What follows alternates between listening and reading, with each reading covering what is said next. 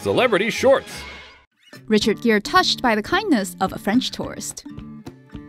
Check out this poor dude reduced to dumpster diving for food. Sad, right? Well, actually, this dude is Richard Gere, an actor who, while not specifically blessed with acting talent, does well enough and can pretty much buy whatever he wants. You must be starving. I have a slice of unfinished pizza. I'm sorry it's cold, but I hope it helps. Thank you very much. God bless you. Evidently, 64-year-old Richard Gere has been taking some acting lessons as he was so convincing playing a role as a homeless man that a French tourist in New York gave him a bag of food, completely unaware that he's a Hollywood millionaire.